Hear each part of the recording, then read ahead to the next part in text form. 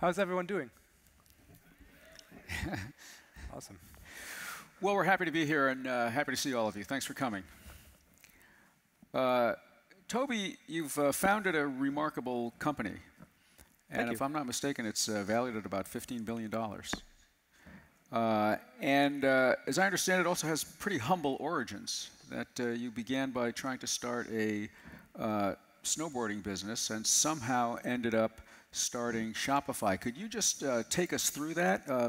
By the way, I was driven here today by a guy who uses Shopify. Oh, yes. He's got a new business. He's selling a product that's supposed to help athletes recover faster. So he had all kinds of good things to say about Shopify. That's awesome.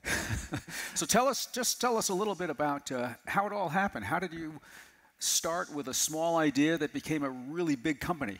Yeah, it's a story of taking one step at a time. So it's true.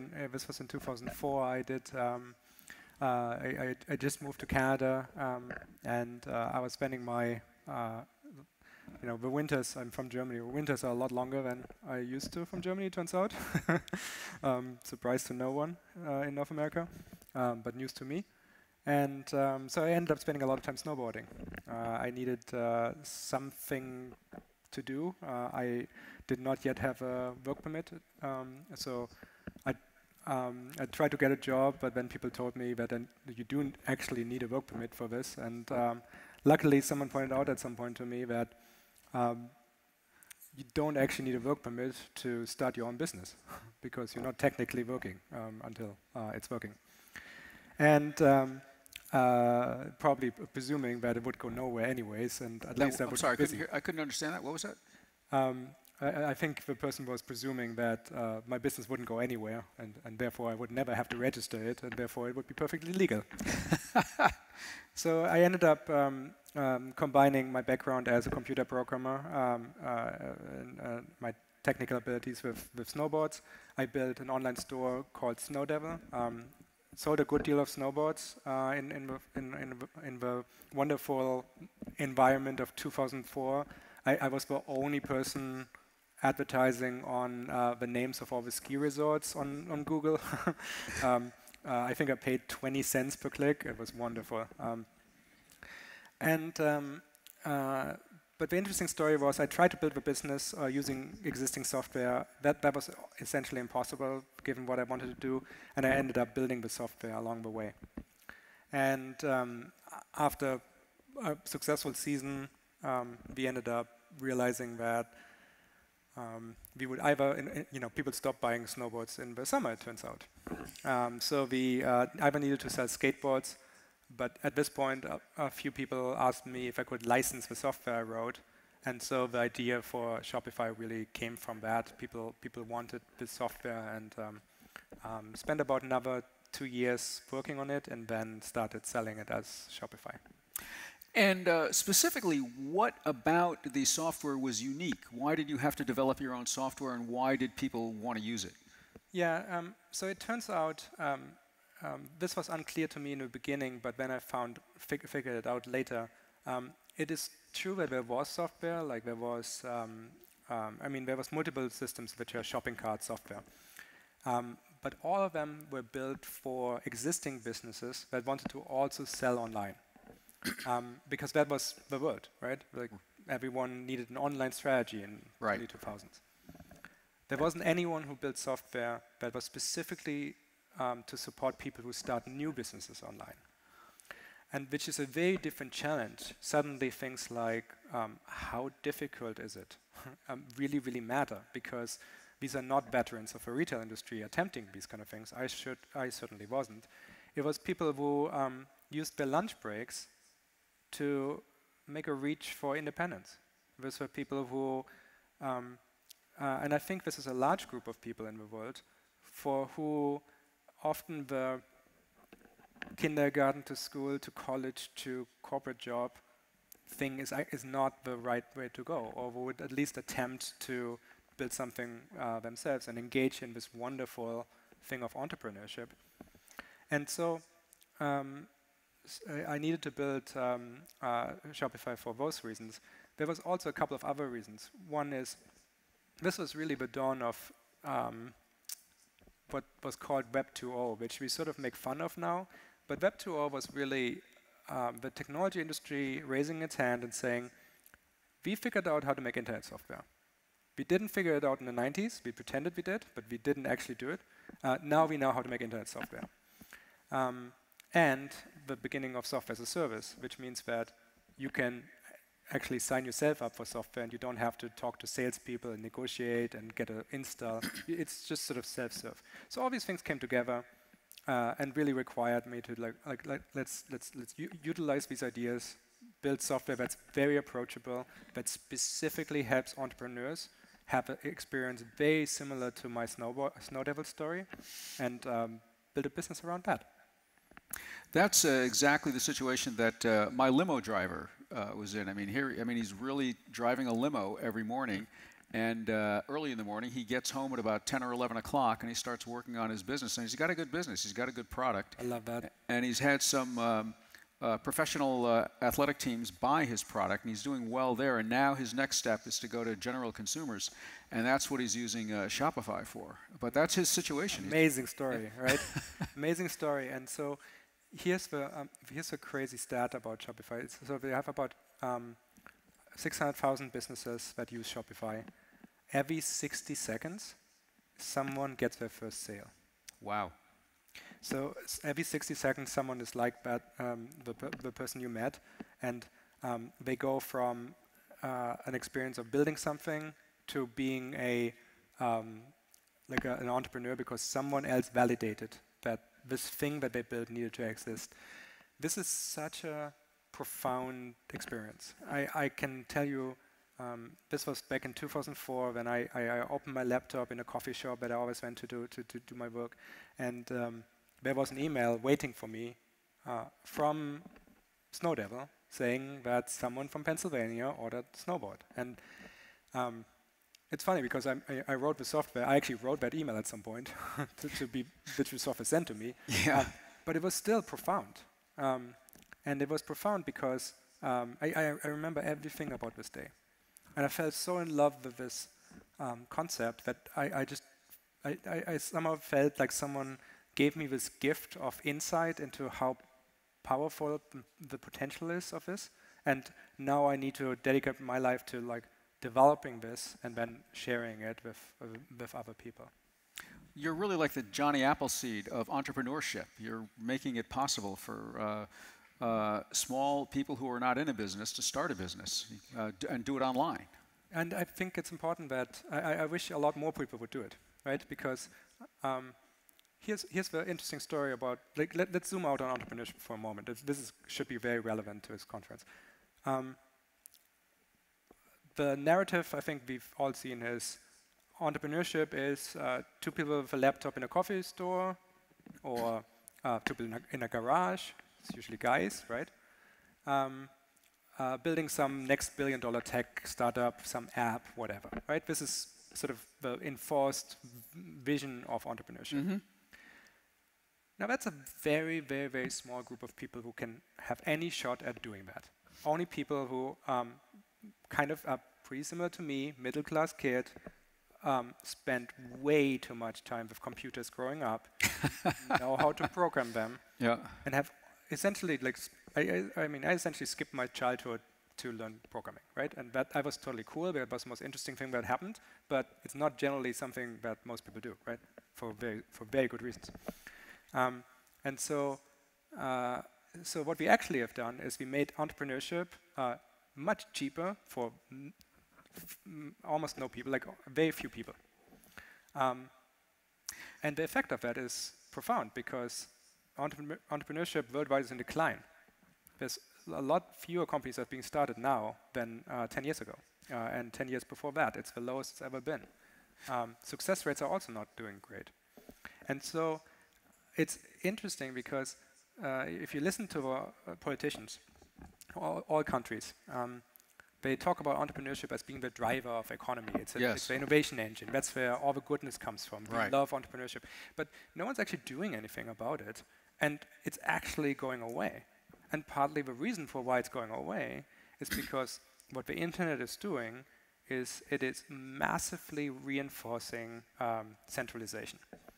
Even in the world of Walmart, which centralized a lot of sort of the mom and pop shops, still there were small communities which still needed a general store. That was still the opportunity for an entrepreneur, an opportunity for a family to jump in, do something that replicated this idea of the general store in a smaller community, and then the small community needed a butcher and all these kind of things. But the internet only needs one Amazon, right? So the possibility space is really, really shrinking. You almost, no matter what you do, you're always competing with the entire planet rather than just your local street. And so this all happens against a backdrop, going back to the retail industry, of an industry that's going from, currently it's $1.9 trillion in size, substantial.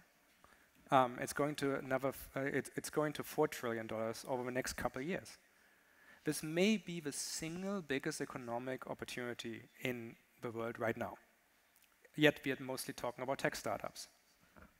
So if no one goes ahead and tries to build a company or a business model, which really is what's called a reinforcing loop, around helping everyone, helping small people, helping the people building a athlete supply store while not driving their limo, or in building a cosmetics brand in their lunch break.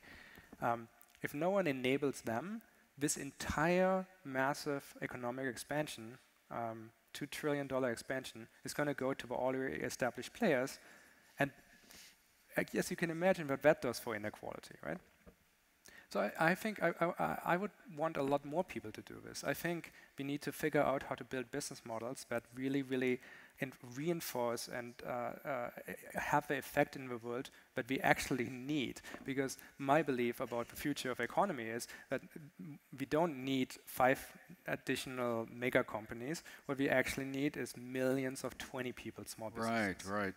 And so this is something that's very dear to my heart, and something that I hope Shopify helps with. You know, I quizzed my limo driver on the way over here, of course, and he made it seem that it was pretty inexpensive to use Shopify. I think he said there was a sliding scale, and that, I mean, he said he was paying $30 a month plus a percentage of sales. It sounded pretty reasonable for the small entrepreneur. It's true. Most of our customers spend more money on lattes than on Shopify, which is in a month. So I think that's, again, capital is one of the big hurdles, right? Like, so just in terms of timeline, what we've done since we launched is we're trying, like, our belief is that every bit of complexity, like really where like you would scratch your head about how do you go forward building a business, means a lot of people stop. It's not a crazy assumption. This is clearly true and reflected in the data. So what we spend most of our time on is figuring out what are these things that people quit over, and can we somehow make them go away? So not having a lot of capital ahead of time is one of those things. I can tell you, when I started Snowdevil, I couldn't get a payment gateway because of my lack of credit history. And so I had to post a $20,000 bond with a bank to be allowed to have a payment gateway. Now, again, did you have $20,000? I managed to scrounge it together from family, which again talks about how privileged I am. Right? If I would have been born in a different situation, this wouldn't have been possible, and I wouldn't be sitting here. So, how many amazing entrepreneurs have we not met and have not actually accomplished what they ought to accomplish because of friction like this? Right. And so, so what we're doing is like, okay, so let's make it as affordable as possible to enable. Let's give everyone a payment gateway. Let's become people's source of funding. Like, fundraising is hard. We can do cash advance. It's everything we are doing at Shopify. I'm sorry. Do you loan people money who want to use Storify? Yeah. I mean, Shopify. Shopify? Sorry. All of it? Yes, we do. It's one component of a business. Again, we wish we wouldn't. We wish we didn't have to, frankly, because I think we ought to be the wrong group of people to do it. I'm a great believer that everyone should really play their role and their position, and I want the banks to give money to small businesses. the banks are not giving money to small business anymore. It's just too much trouble for them. It's too hard for them to get the data. It's too much maintenance. They want to give a lot of money to companies like me, because that's one single client and it's safe. And well, hopefully. So we had to get in the business of advances on people's revenue, so that we can say that we know you from all the data that we already have. We think you're going to be this successful. Do you want this money now so that you can reinvest in a business and build a bigger business? Let me ask you something just a little bit more personal, which is I'm curious about how you got to Canada and why you ended up moving to Canada. Yeah, best reason. My wife is Canadian, so it's funny, though. I grew up, again, 80s, 90s in Germany, which is, I think, the peak of United States mania in Germany. Like everything cool in the world came from the United States, and the European Union was sort of growing up around us in Germany, and for very good reasons, Germans aren't allowed to be super into Germany because everyone gets nervous if they do. So we always identified as Europeans, and yet everything that's good and modern, and especially in technology, came from the United States. So I always saw myself as moving to the United States at some point. And I. How old were you when you moved to the U.S.? To Canada. 21. Yeah. So I figured Canada was closer to the United States, so like I'm on the right trajectory to the United States.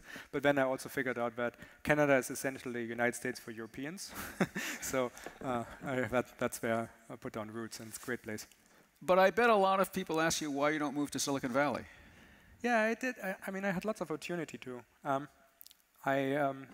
I got a wonderful term sheet once from Sequoia in 2008 that said, okay, we invest in the company this much money on this valuation, but you have to relocate the company to Silicon Valley because clearly nothing interesting could possibly be happening outside of Silicon Valley.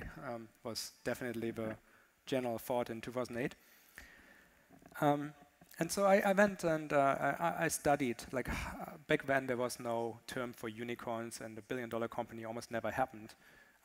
But I went, figured out all the ones which did happen, and looked at, frankly, a geographical distribution. And I found out that, there might be twice as many, I think, is what I ended up finding. A little bit more than twice as many successful billion-dollar companies in Silicon Valley.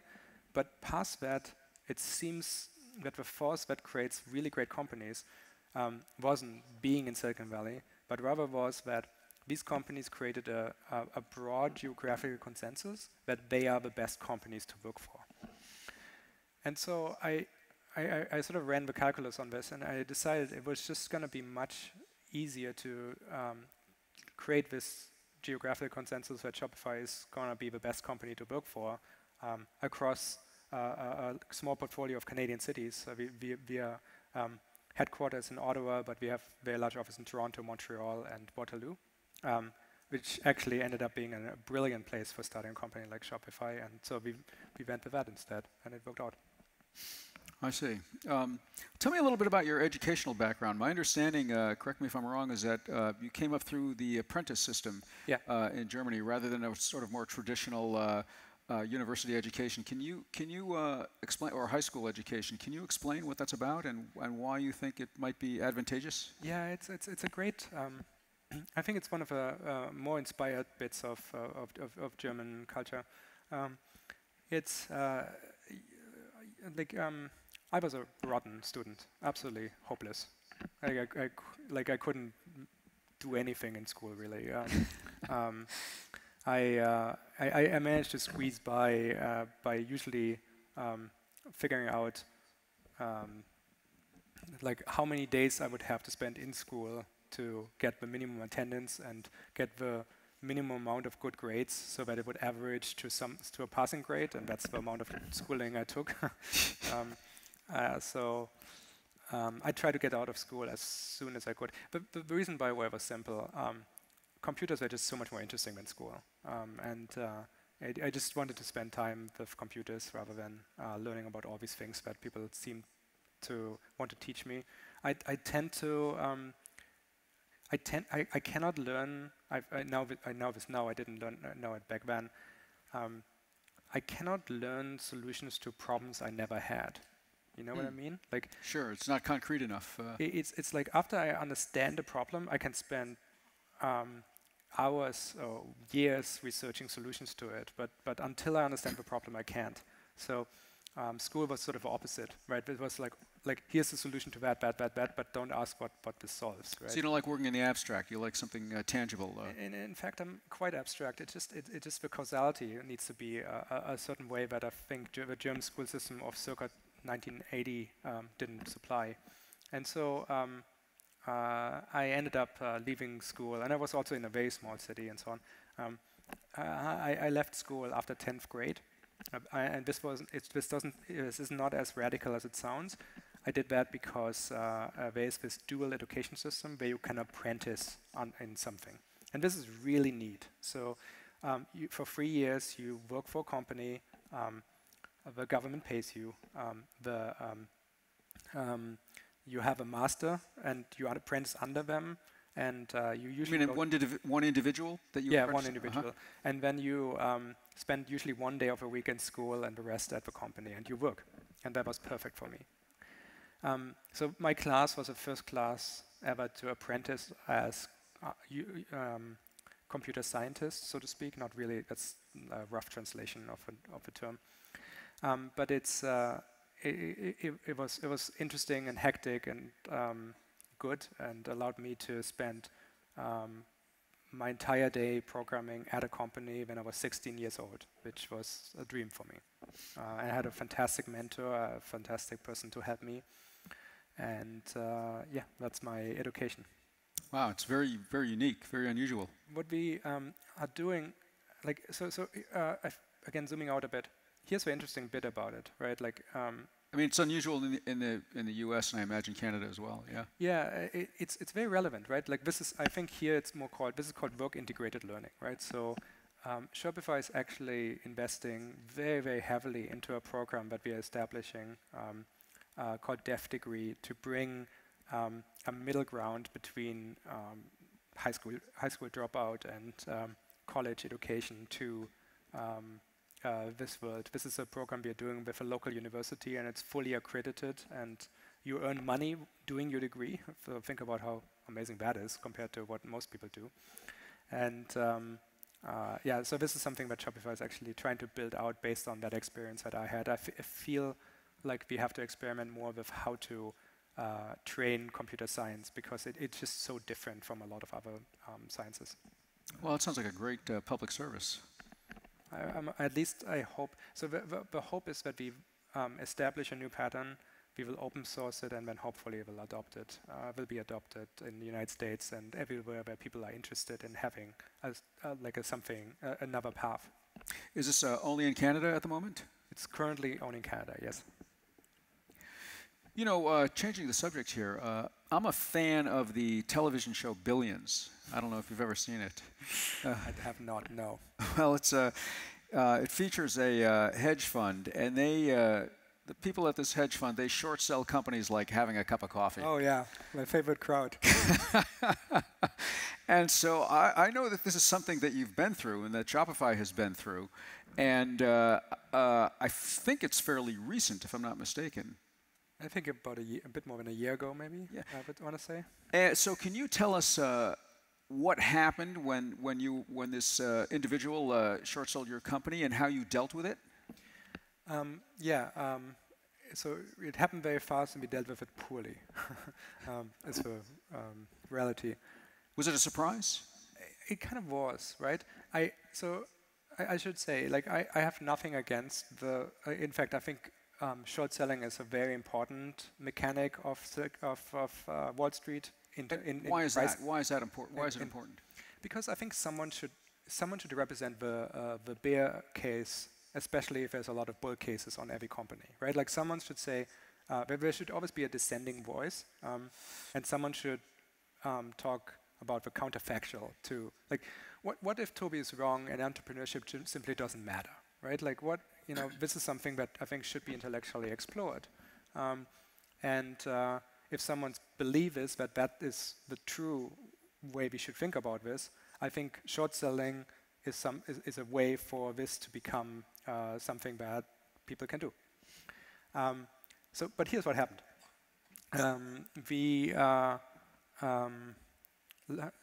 literally woke up in the middle of company being distracted over a reorganization, and there was a short seller who did an all-front attack on YouTube and all over the media, talking about Shopify being a multi-level marketing scheme or pyramid scheme, and that was sort of interesting, right? So you like a Ponzi scheme. Pretty much. Yeah. Actually, was it a hedge fund or a particular individual? This was Andrew Left, who I forgot the name of the research thing that he runs, but so likened us to I think Herbalife or something, or Valiant or something like this, using all the right trigger words to get everyone to be really worried about Shopify out of a sudden. So here's why I said we reacted poorly. There was a lot of accusations in the video, and it was interesting because I wanted to respond to this, but we really couldn't. We were in a blackout period, which happens to you when you're in a public company, close to the financial statement time, and this was probably deliberate. And so everything the way we responded had to be double and triple checked by lawyers and all these kind of things. And so the issue that happened then is that there was a vacuum of information from the company, and which was filled by Andrew Left. And that ended up creating a narrative which was just really unfortunate, because it was I thought we did a pretty good job educating the street and everyone about what the company does. So it seemed pretty preposterous with some of those claims, but in the absence of any kind of counterclaims, they still got the airtime, and Shopify got hit with that. And I have to say, it didn't feel great, because it's sort of like someone attacking your family a bit. But hey, you live and learn. Well, I imagine it doesn't feel great at all. What is the upshot? I mean, was there an immediate drop in the stock price, and has the stock price recovered? And yeah, I mean, that's the business model, right? Andrew would have taken potentially substantial short position of Shopify before that, and then fed all this misinformation into the market, and in the confusion that ensues, you have more people sell than buy, and the stock price drops, and that's how he made money. Now, so as he made his money, did he short sold, and then when the price dropped, he got out?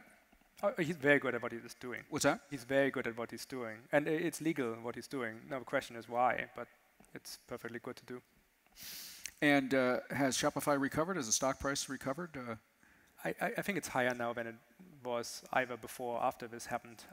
But I mean, I want to take issue with the word recovered, right? Because the stock price and the company are completely independent, right? I just sometimes, so let's say the stock goes up 10% today. I know for a fact that Shopify did not become 10% better today. And so if it goes 20% down tomorrow, I also know Shopify did not get 20% boost tomorrow. And so the price of a stock is really not, it's really a real-time view into a brainstorming activity that Wall Street is engaged in. And it's usually wrong, but it's over a long period of time, it will probably work out correctly as a trend line. Mm-hmm. Because the real market value of any company is unknowable. It is impossible to quantify how important, how valuable Shopify is in the world. It's like you can't. But we do have a price discovery mechanism that is Wall Street, which works over a long period of time correctly. So I'm always a little bit surprised in the way, again, the media sort of talks about companies being either doing well or poorly based on the stock price, because it really doesn't correlate in this sort of day-to-day way that it sometimes is made out to be. Well, that makes sense to me. I mean, the market basically it's a casino. I mean, it's a bet on whether a random walk. It's a bet on whether a company will do better or worse in the future. It doesn't really have anything to do with, or has very little to do with what's happening today. Right. So the separation of tasks here, if you follow Adlerian psychology, is that Shopify's task is to every day add a tiny little bit to the unknowable real market value of the business. And we do that by adding merchants, by making it simpler, making it more approachable, by releasing new features, by having new insights, all these kind of things. And then the task of Wall Street is to figure out what that actually means. And those things are completely separate. In fact, we have we don't actually allow people to check stock prices at Shopify. If you found to check the stock price, you have to buy donuts for everyone on your team next day. So. One of the most interesting things I've heard you say is that commerce is an expression of democracy. And I wondered if you could talk about that a little bit and tell us what you mean. Yeah, I was going to lead into a really interesting topic afterwards, I bet. Here's what I mean with that. When you purchase something, you might think about this as an acquisition of an item that you wanted, sure. But I'm a systems thinker, and I would like to point out that that purchase reinforces something. So what happens is, because of your purchase, money travels to a merchant. That merchant, that's a signal to a merchant. That item is needed. I'm going to get more of them produced. This actually leads to employment. I need more people to help me ship these things. All the people in the factory that are employed by this are going to have better employment or more. If there's two businesses like downtown next to each other, and both have the same items, and you start buying from one over the other for whatever reason, that business will thrive, and everything that business stands for will thrive. So here's what I want to suggest is that I think our purchasing behavior is a significant democratic force in the world. And I actually believe that a lot of people affect the world significantly more throughout their purchases in their lifetime than through the various sort of every 4 years we go to the ballots and vote for a president kind of thing. Because every single time you purchase something, you actually cast a vote for not just the product, but everything, the entire philosophy and everything that the company stands for that created the product. And you will, in a subtle way, shift the world in such a way that that company gets more power. If that company is happens to sell animal cruelty-free fashion, which can happen, then you're actually shifting the world into the direction of that. That means they need a bigger supply chain. That means there need to be more animals raised in one way rather than another, and so on and so on. This is really how the world becomes what it is, and it's a very powerful force. And so that's what I mean with that products and especially purchasing and the transactions are a significant part of our expression and our power in the world. I think this is actually a very hot topic right at this moment.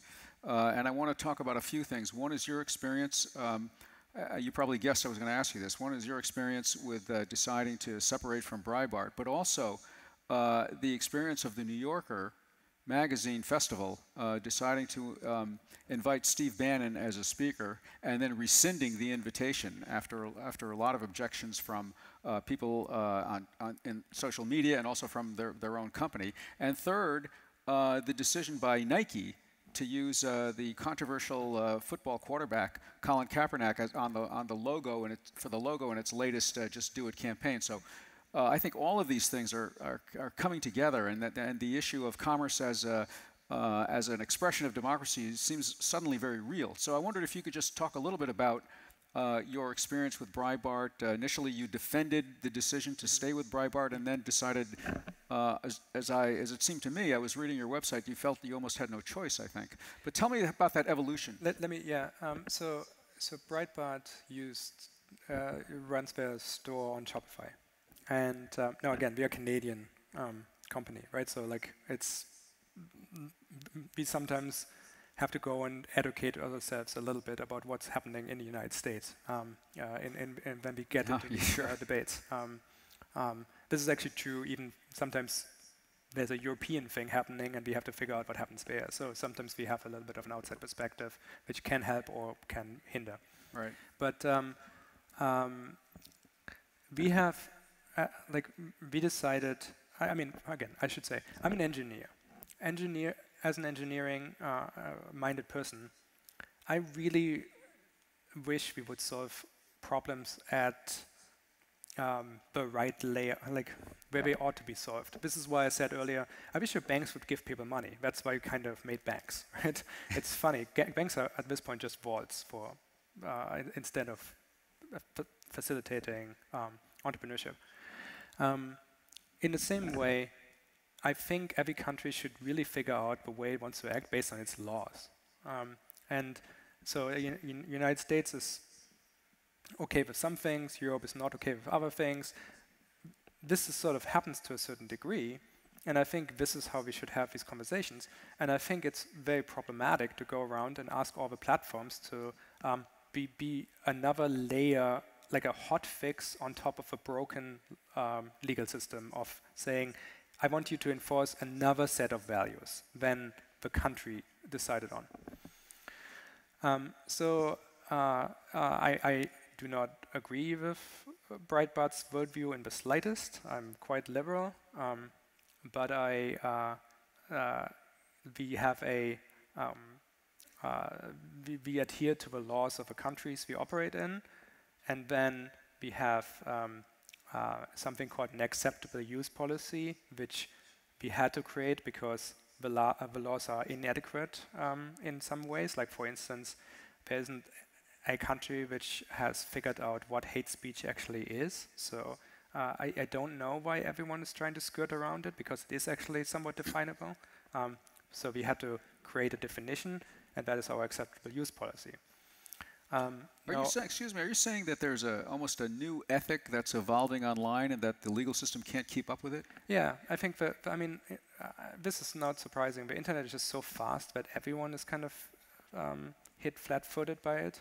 There's also a significant amount of political gridlock in many countries, which means it's very non-plausible to update laws of what's acceptable and what isn't in real time as things happen. A good example of that is things like ghost guns, which just didn't exist a while ago. This is people 3D printing guns, right? This is something which I think is running to the Supreme Court now. Yes. But it's they're real and exist, right? So it's hard to be agile enough to accommodate all these things. So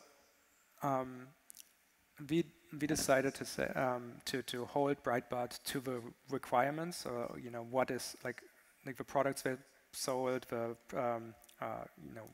needed to adhere to our acceptable use policy.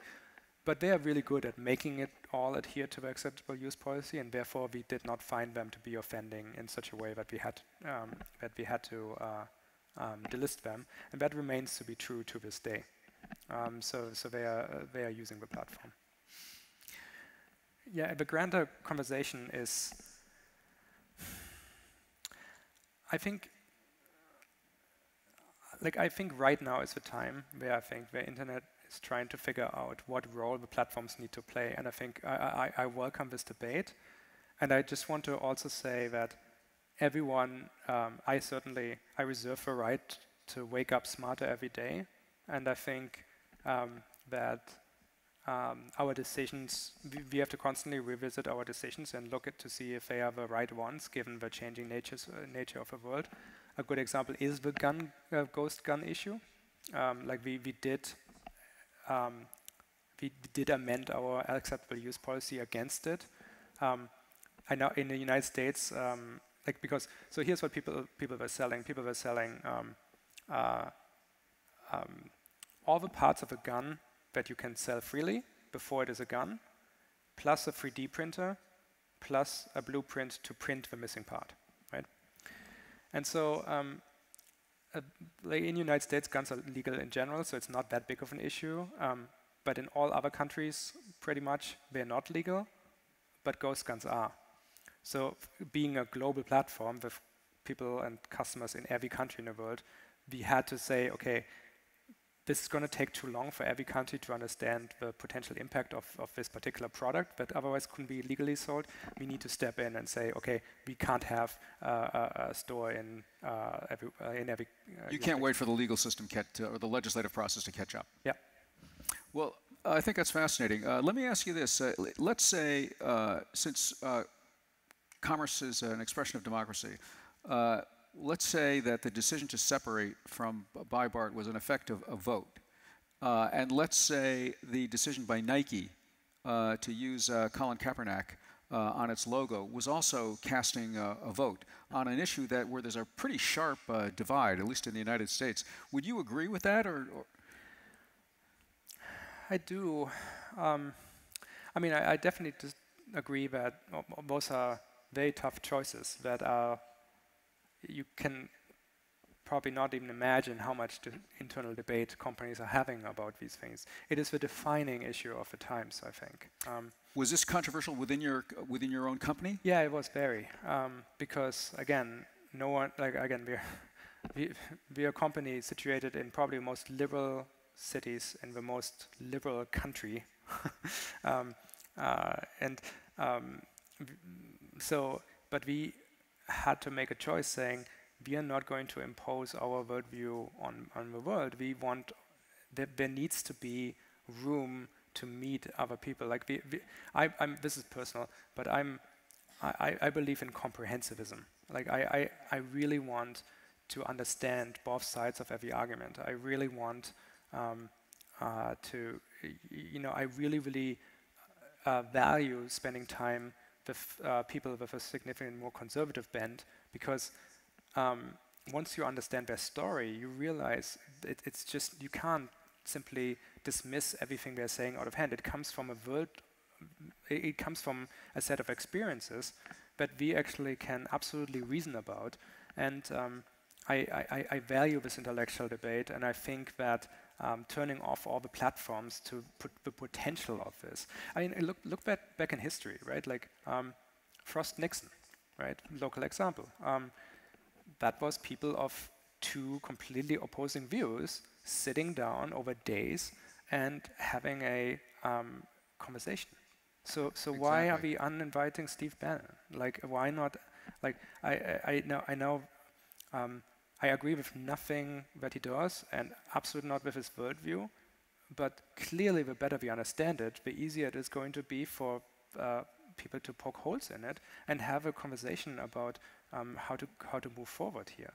And I think actually the economists also ended up saying that they will actually not rescind an invitation to Steve Bannon. So I didn't hear that. Is that right? It's an interesting. That is, yeah. I think there may be a slowly emerging difference of approach between Europe and North America, which is another kind of interesting factor in all this. So you would not agree with the New Yorker magazine's decision to disinvite Steve Bannon to their festival? I would. They can do whatever they want, but I would rather have seen a conversation. Well, some folks might say, well, didn't in effect you do the same thing by distancing yourself from Breitbart? So we are still hosting Breitbart. What's that? We are still hosting Breitbart. We have we are in exactly the same position we were a year ago. We say we are not fans, but we have them on our platform, and they are governed by an acceptable use policy that they have to adhere to. Which, by the way, we do delist stores frequently under. Like it's Breitbart is just not at the line before it gets into the territory that we really have to police. I see.